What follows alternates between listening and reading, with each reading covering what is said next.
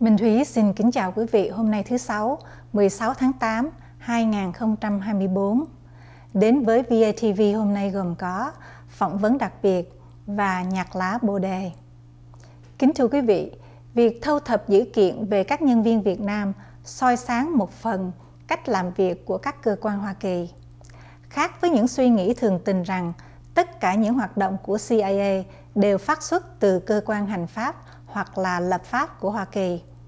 Nhưng hoạt động như việc thu thập dữ kiện về những tin đồn về cách hoạt động đáng trách của các cơ quan dân sự, quân sự Việt Nam nhằm cải thiện nguồn máy hành chính và dân sự phát xuất là do sáng kiến của những nhân viên Mỹ hoạt động ở Việt Nam.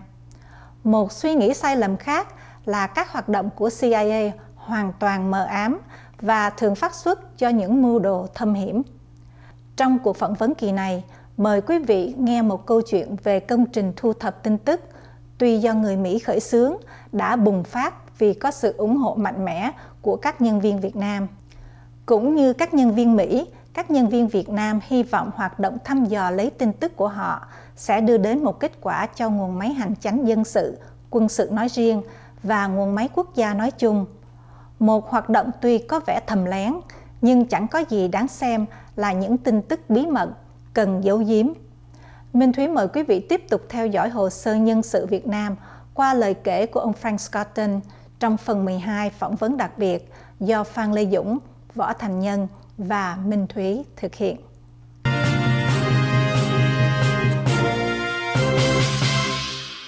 Did you ever talk seriously with Kobe before this project start? Like, who would be behind these things at first? So why was it all of a sudden an issue that wasn't an issue before, and it has to be? I think because the reports started coming. The Chords organization, when it was saddled upon MACV, was the first time you had a countrywide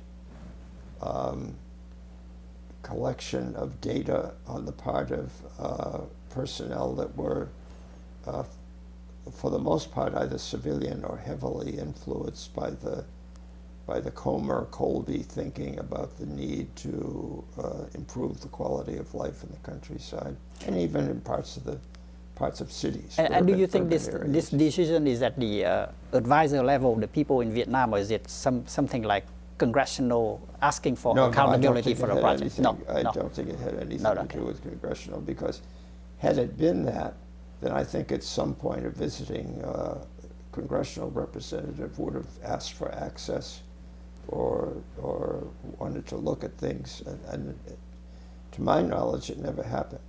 Now I have to say also that for me personally this was a minor minor duty, you know, that Colby had asked me to take on. You know, I had so many other things, and as he said during our initial discussion about whether I would work for him or not, he didn't expect to see me in the office every day. You know, that I would be out and about and in other parts of the country and coming back. His secretary was named Tina Capazinas, and I tried to, if I was going to be in I-Corps, I would tell her I would be in I-Corps so she could reach me. So were there a lot of Vietnamese playing supportive role in the collecting effort, information about the corruption? There was some, because there was an element in MACV called Pacification Studies Group, which had some significant Vietnamese employees, Do Minh Nhật being one of them, Tran Hu Chi, who survived and lives in the Atlanta, Georgia area, not in Atlanta. And many of those people were people who had begun with me during the period when I was with Special Forces. And I had ultimately about 60 or 70 Vietnamese cadre who undertook special missions around the country, some of them involving training, some of them other things. And we had them all for a time. Some of them were on a CIA payroll, some were on a USIAA payroll, some were on a Special Forces payroll. But in January of '66, we had merged them all onto a Special Forces payroll. And then in my absence, a good fellow named Gordon Huddleston, whose family is coming to visit me next, he's dead now, but his family's coming to see me next week. Gordon Huddleston kind of took over the overall responsibility for this assortment of 70 or 80 people. But then the newly arrived commander of Special Forces decided that he was not going to do those kind of special tasks anymore. He was going to do other things. So just at that point, I came back to do some work with Bob Comer before Colby, and Huddleston saw me and said, "What are we going to do?" So I said, "Okay, we'll take some of them and put them with John Van in 3 Corps, because Van wants to have his own little intel net. We'll put some of them in the Vung Tau Training Center with Win Bae, and some of them, right now, we'll put into what became Corps, because Comer is a little bit dependent on me for advice on how to organize and set up things. So we'll call it an evaluations group, that they evaluate the conduct of operations at the district level and below. And that's the main one. That's the main one. And they work with experienced Americans like John Libran from Special Forces, Jerry Dodson, who'd been with me before. They work with experienced people and they submit special reports. They don't do routine reporting, they do special reporting. Okay, so then when I came back and I was working with Colby, about 2 years later, I find out that it still exists. And that is generating a lot of significant reporting. Okay. So that's your main apparatus? Well, that's one of them, yeah. Okay, yeah. I see. So you people like Trần Hữu Chí and Đỗ Minh Nhật is actually those persons behind all these files, making up the database. Many of them, yeah. But once they showed they had an interest in it, then other people became interested too. See, so that the range of those sources from which reports arrived increased. But it began specifically with that group that I put into. So what's the purpose behind collecting all these, rather than accountability for the effort, the classification? Initially, what I told Comer is, I said, it's better to know than not to know, because he asked the same question. He said, "What are we going to do with it?"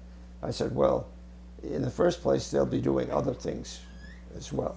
They're not just going to be looking at that.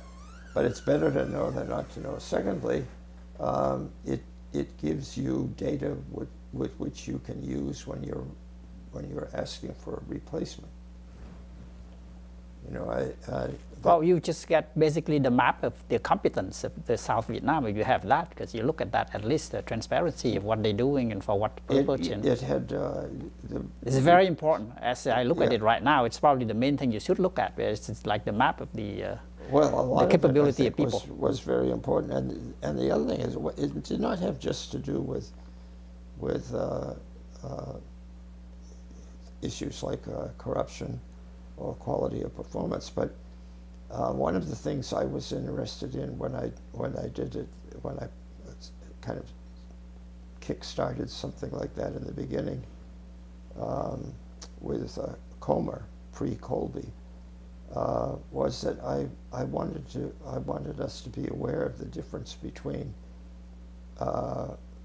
organizational reporting that would come up from the top district advisors, Americans, and province advisors, versus real-time situational reporting. Definitely.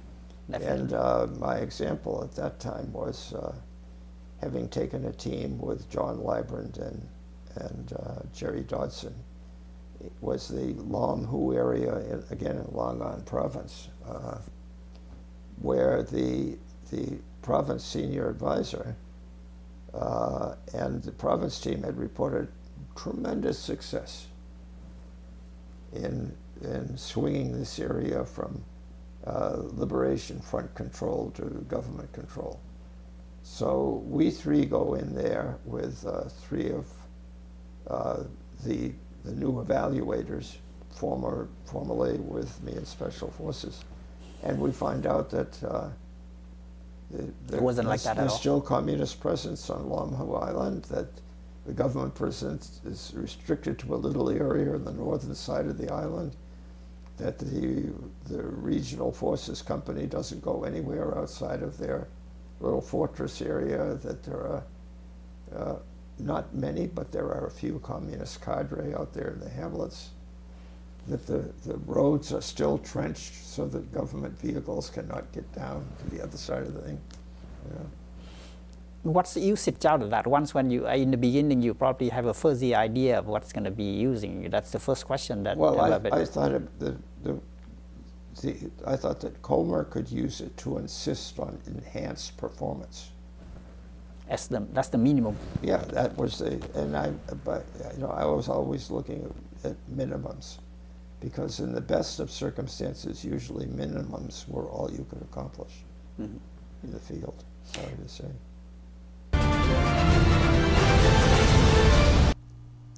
Mời quý vị đón xem phần 13 phỏng vấn ông Frank Scotton, nhân viên cao cấp Sở Ngoại vụ Hoa Kỳ, sẽ được phát hình vào tối thứ Sáu ngày 30 tháng 8, 2024.